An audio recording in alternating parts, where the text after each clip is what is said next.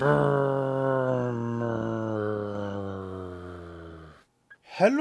welcome back to Diecast Resurrection. Today we are working on a custom Firebird from the Sweet 16 collection. I realize we haven't resurrected anything in a while, so I thought maybe we should do a couple of these before we get back to our 3D printing, etc. So we got a little custom Firebird here, in bad shape. Just a little bit chipped up, missing glass, missing a couple wheels. But overall, it's pretty decent. So with this one today, I think we're going to do a pretty basic restoration. You know, these have a lot of value. If these are in like mint condition, they can fetch up to like $300. So I don't want to go crazy and custom painting the interiors and everything like that. So we're going to do a Spectra Flame paint job, and this thing has already been drilled or possibly ground. Didn't do a real nice clean job on it, but it's probably salvageable. This came in that big bulk purchase I bought off eBay when I first started the channel. Oh, we're missing a steering wheel. This is in pretty good condition here, so it should be a pretty basic restoration. So we'll just start by getting this body stripped. I didn't get a picture of it. And it's going to be a few more days before we get back to normal. Getting a new furnace put in here, so you just have to bear with me for now. Oh no, falling apart this morning here.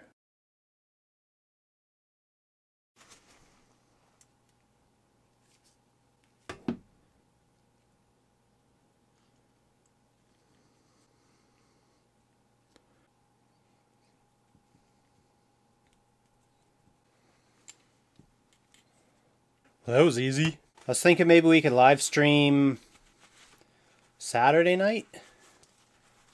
And that'll just be me on Tinkercad, messing around, designing some stuff to use in the upcoming videos. So if you guys want to hang out with me and do that, I should have the time posted by Thursday. How about that? This is probably good to go for a little cleanup. Everything looks like it's loose. Yes. Yes. I'm going to go give this a little scrub with some soap and water, and I'll be right back and we can start polishing this bad boy. So as you can see, this thing's in pretty good shape, actually. Don't look at me. So we're going to get polishing here. We're going to use one of these. And we're going to use some of my metal glow today, I think, instead of the old flits. Actually, before I polish, I'm going to do a little bit of sanding on this thing. It's a little bit rough. Just going to use a little bit of Scotch-Brite.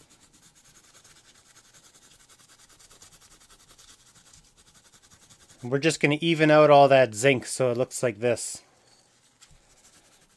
So we got a little bit of a casting flaw here, as you can see. That's typical early Redline. There's not much you can do about that.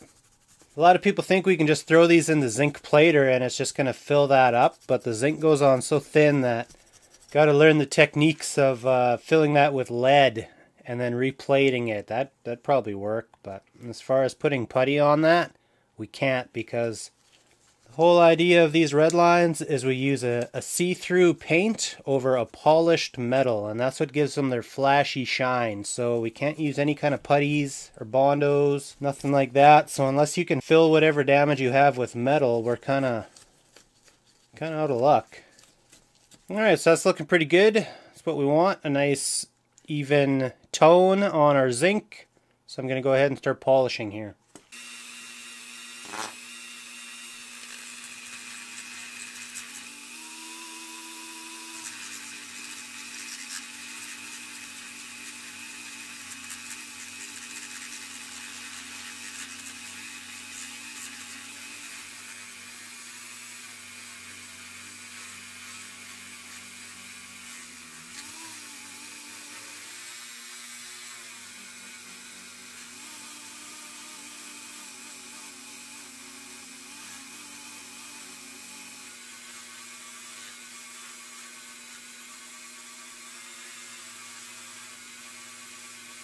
People always argue in the comments that just using this alone is just as effective as using a wire wheelie and polish, but you need to trust me.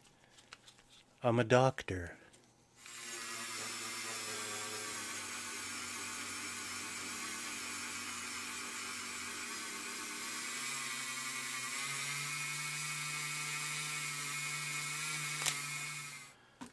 Alright, so that's looking really good at this point, but we're going to go the extra mile. And throw our polishing wheel back on and give it a quick once over with that. And we should have a nice, clean, tasty base.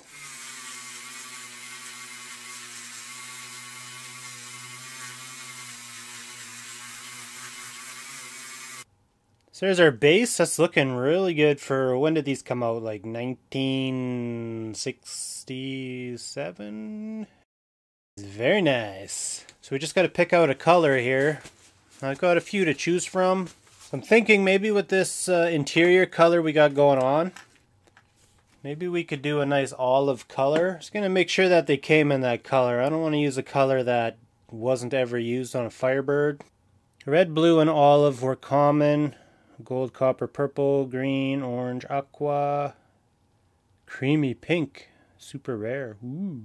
Alright, so the Redline guide said that the blue that this was originally done in was common. So replacing it with another common color, I don't think there's nothing wrong with that. So there isn't much else that would go with this interior other than the olive. So I think that is going to be a decent color choice. And I got a windshield here somewhere. Just see how this windshield fits while we're here. And surprisingly, it fits pretty good. So yeah, I'm going to meet you in the spray booth. Alright, so the first thing we're going to do is just mix up some regular automotive 2K urethane clear coat. And we're going to add our olive to our regular clear coat.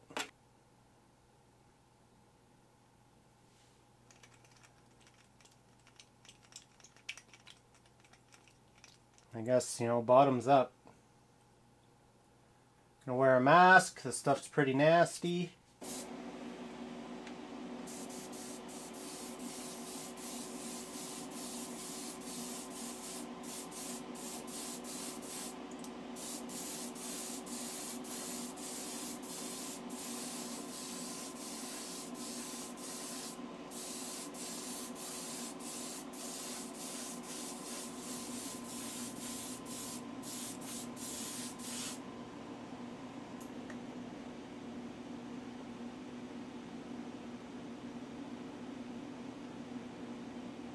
You know, I thought it might be fun doing an old restoration like this, but to be honest, this is just so basic that I'm hardly even enjoying it.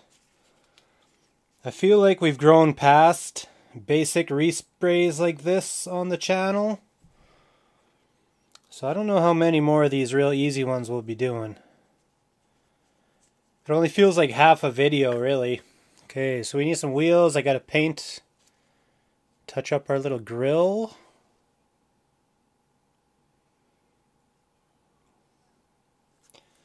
It's gonna need a couple little coats here.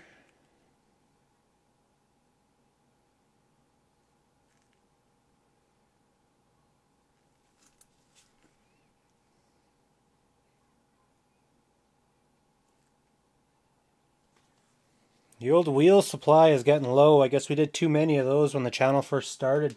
And I mean, doing these red lines is what started the channel, to be honest. And that stupid pink van video. I have a lot of these big wheels, so might as well start to use them. Hell yeah, man. And let's put this little thing together.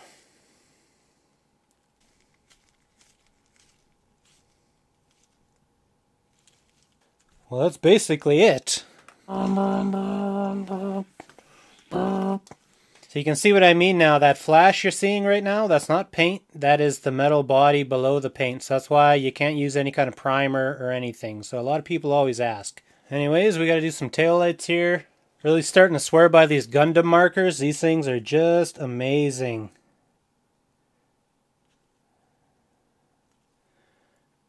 Boom, the coverage is incredible. So there we go. That is our Firebird Sweet 16. It's looking pretty good, actually. Not bad at all. Much better than it was anyways. I don't think there'd be any other color that would kind of go with that interior. Maybe the root beer brown would probably been alright, but I don't know. I think it looks good. So that's a very basic restoration on a very basic red line. I hope you guys enjoyed this video. Leave a like if you did. Next video is going to be pretty intense, so hopefully you stick around for that one. Subscribe if you're new here, and I will see you in the next one, guys.